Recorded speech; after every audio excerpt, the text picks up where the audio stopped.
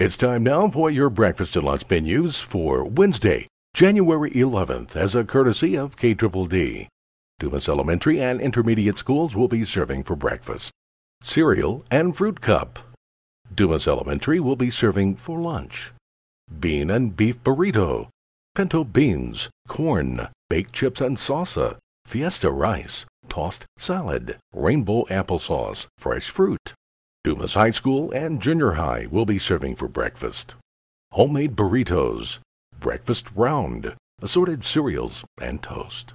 Dumas High School, Junior High, and Intermediate will be serving for lunch beef and bean burrito, corn, pinto beans, papas, fresh baby carrots, tossed salad, fresh fruit, pineapple tidbits, chocolate pudding.